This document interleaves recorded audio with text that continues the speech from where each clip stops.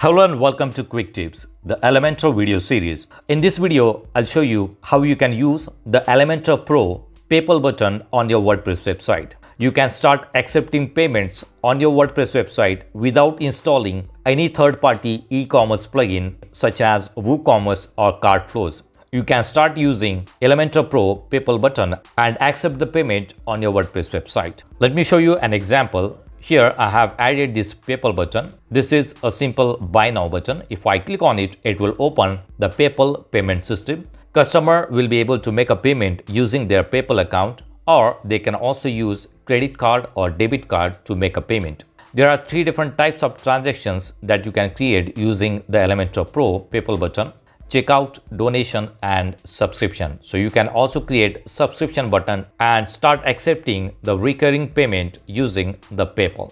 So I'll show you how you can set up the Elementor Pro PayPal button and what are the settings of this PayPal button. So let's see how does this work. So here I'm logged into the dashboard of the WordPress website, and on this website I'm using Elementor and Elementor Pro plugin. Here you will see that I have created one pricing package here, and I'm using PayPal button here. I'm going to delete this one and I'm going to start from the scratch. So let's delete this one. Now I want to add a PayPal button here. So let's click on plus sign and search for PayPal. And you will see a button there, PayPal button. Just drag it and drop it here. Okay, you will see the default PayPal button.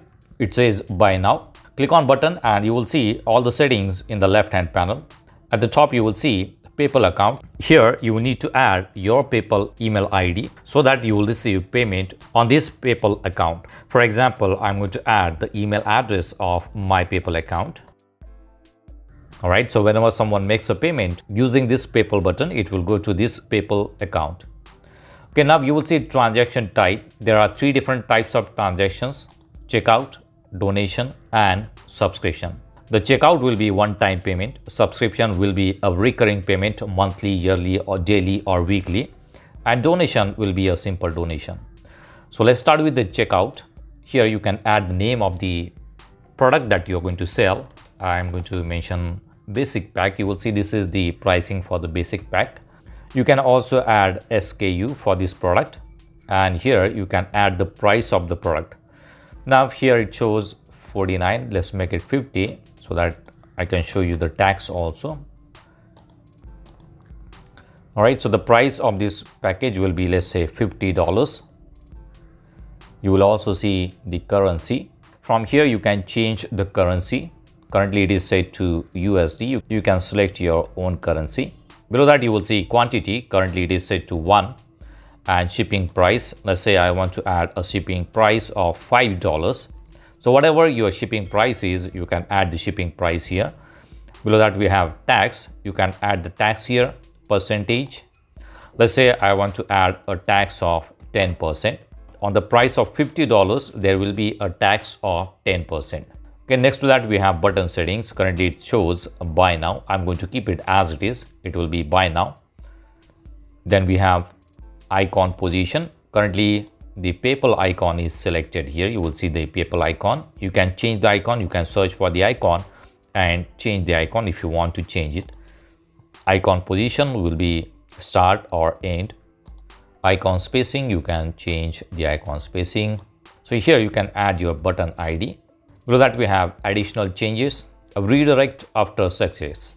So if someone makes a payment using this PayPal button, you can redirect them to another page of your website. For example, I have, let's say, a contact page here. So after making purchase, I want them to go to contact page. So I'll go back and here I'll add the link of the contact page. So after making a payment using this PayPal button, it is going to redirect them to the contact page. Sandbox mode, you can enable the sandbox mode and you can add your sandbox email account. So for the testing purpose, you can enable the sandbox mode. Once you are done with the testing, you can disable it and make it live. Open PayPal in a new tab. So if someone clicks on this button, it is going to open the PayPal payment system in another window so that your customer will not leave your website.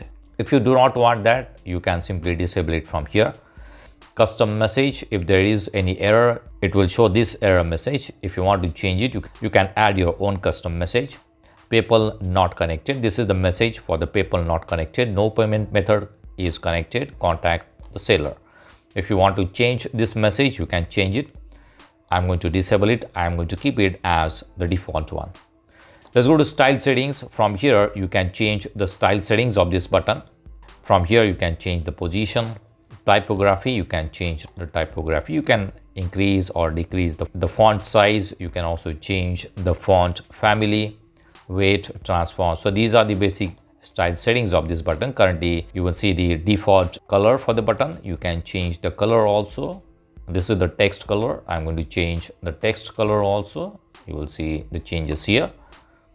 Border, you can also add border. Let's add 1 pixel border and add the border color. Let's use this one. Let's make it 2 pixel. All right, so this is the border. You can also change the border radius. Now this is like a square button. All right, so you will see the border radius here. Padding, you can change the padding. Okay, so this is the padding. Message, these are the style settings for the message. If there is any error, it will use these style settings for the error message. Here you will see the button. You will see the text here, buy now. Okay, so if you want to change this text, you can change it from here. Okay, I'm going to click on publish and let's see how does this work. Let's go to the page, refresh it. And we have this button here. Now, if I click on it, it will open the PayPal system on a new window.